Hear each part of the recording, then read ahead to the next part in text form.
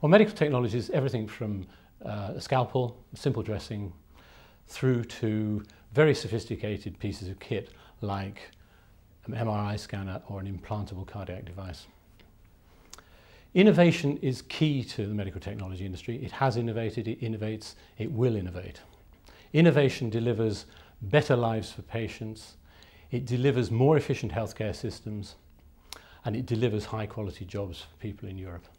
Well, the medical technology is a series of tools and devices to operate on a patient, but also to make sure that the patient can be followed up when he goes back from the hospital into the community. It comprises a broad array of devices, from simple gauze to magnetic resonance imaging technology.